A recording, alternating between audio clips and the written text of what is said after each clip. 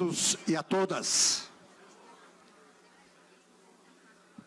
Dentro de alguns minutos, vamos dar início à solenidade de entrega das medalhas da Ordem do Mérito Legislativo 2019.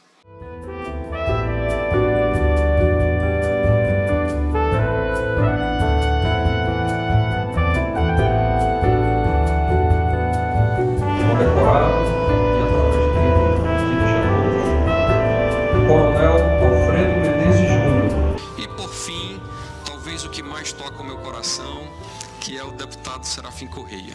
O Serafim Correia é, sem dúvida nenhuma, uma inspiração para todos nós. O Serafim Correia tem pautas extremamente importantes para o nosso estado, escritor de livros que tratam da Zona Franca de Manaus, é uma pessoa que tem a experiência toda, que esteve no Executivo, foi vereador de Manaus, está no seu segundo mandato como deputado estadual, e o Serafim Correia, eu posso dizer que ele é como se fosse realmente da minha família. O meu carinho especial, emocional, extremamente, eu me sinto até acolhido e sempre protegido pelo Serafim Correia, pela experiência, e toda vez que a casa precisa de paz, o Serafim vem com todo o seu amadurecimento, todo o seu acalento, para que a gente possa sempre conduzir os bons trabalhos. E o Serafim não é assim só comigo, ele é assim com os demais 22 deputados. Então, em nome do Serafim, em nome dos colegas, eu finalizo esta participação, agradecendo a Deus por esse dia, agradecendo por esse ano que está terminando com uma pauta limpa. Nós estamos terminando esse ano com nenhum projeto pendente para o próximo ano de 2020, e essa realmente é uma função nossa, da qual eu acredito ao trabalho dos 24 deputados em conjunto.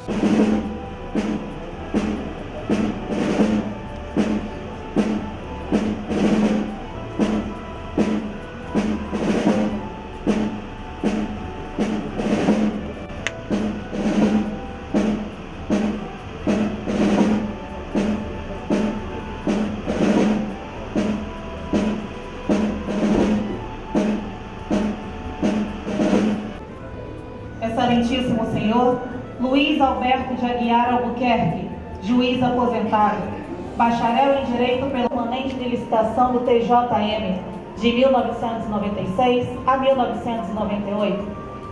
Foi juiz de Direito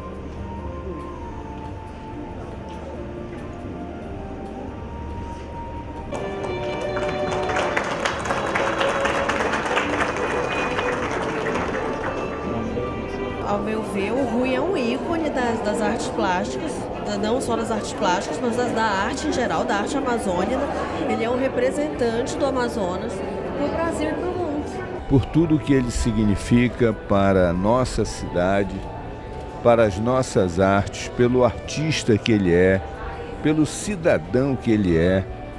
E é uma alegria muito grande para mim homenageá-lo, reconhecer a sua capacidade, o seu talento, a sua arte, que propaga não apenas a nossa cidade, mas a nossa região, não apenas pelo restante do Brasil, mas pelo mundo.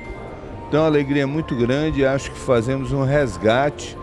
O Rui é merecedor desta homenagem já há algum tempo, e eu me sinto muito feliz de poder fazer essa homenagem no dia de hoje. Para mim é um prazer enorme esse reconhecimento, principalmente porque eu ainda estou aqui para usufruir dessa homenagem, né?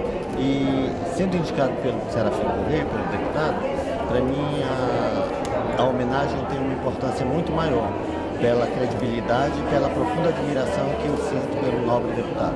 Olha, eu sou artista plástico, eu costumo dizer que todo artista nasce artista. Então depois é só trabalhar, trabalhar e trabalhar. É o que eu tenho feito ao longo da minha vida. Convidamos o senhor Rui Machado de Oliveira. É artista plástico, poeta e compositor. Sua primeira exposição de artes plásticas foi em 1982, denominada Travessia. lançou seu primeiro livro de poesias intitulado Anjos e Mistérios. Possui 25 prêmios e homenagens, 25 exposições individuais, mais de 80 exposições coletivas. Como poeta, possui mais de 50 composições. Ilustrou mais de 50 capas de livros, CDs, guias, listas telefônicas. Teve trabalho publicado em todos os jornais e revistas de Manaus e em revistas nacionais como Vogue, Terra, Isto É, bb.com, Jornal O Globo e em blogs, sites locais e nacionais e publicações internacionais. Indicação, deputado Serafim Correia.